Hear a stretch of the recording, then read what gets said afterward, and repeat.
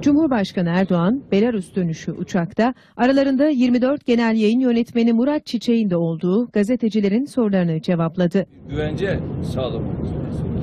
Donald Trump'ın Amerika Birleşik Devletleri Başkanı seçilmesi sonrası ilişkilerin seyri konusundaki öngörüsü soruldu Erdoğan'a. İlk akşam kendisini arayıp tebrik ettiğini hatırlatan Cumhurbaşkanı, görevi devralacağı 20 Ocak'tan önce bir ikili görüşmenin söz konusu olabileceğini ifade etti. Trump karşıtı gösterilere değindi. Şu anda Trump'a karşı yapılan bazı gösterilerin geçici olduğunu düşünüyorum. Sokağa çıkanların çoğu yakın bir zamanda Trump'tan randevu için sıraya girerlerse şaşırmam. Erdoğan